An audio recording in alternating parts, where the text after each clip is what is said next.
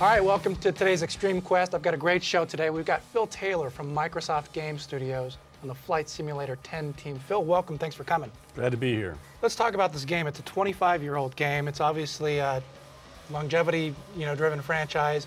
It's been around as long as the PC's been around. Talk to us a little bit about how the game's evolved, how technology's evolved with it. Well, back in the day, it was, of course, wireframe, very simple displays, nothing like what you see here with the realistic instrument package. Through various iterations, we've increased the fidelity of the world.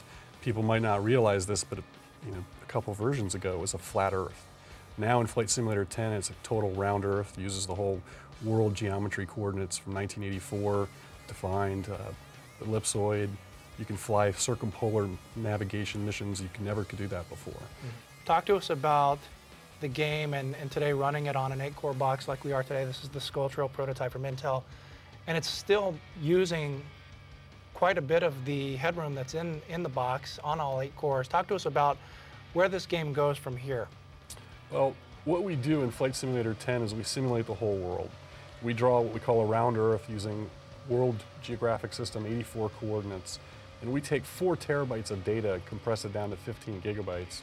And with trying to render the whole world, that's just hard.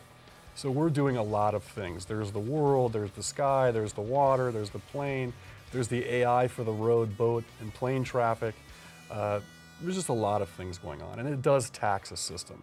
So what we've done with Service Pack 1 that came out 2 weeks ago is we enabled both the AutoGen, trees and buildings, and the terrain engine, these 2 key parts, to use multi-core. So you'll see during loading about a 1/3 reduction, and you'll see during flying pretty continual use. And it really does show a benefit. The game's much smoother as well as some improved frame rate. So you've got obviously advanced terrain mapping, better AI. The game's obviously running and taxing 8 cores now. Where does it go beyond 8 cores? How much could you actually use? So just the terrain engine itself, we have what we call a radial grid around the plane, and there's 64 tiles there. So we could clearly use 64 cores just for the terrain engine. We're not even talking about moving AI onto the cores or moving the physics, which could be done in the future.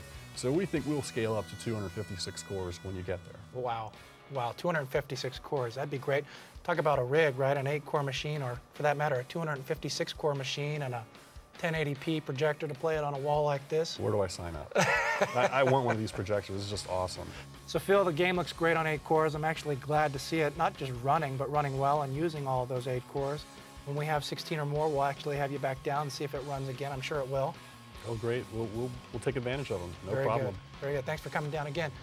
And for you, we'll see you next time on the Quest. Make sure that you tune in and see who we've got and what we've got on the big screen.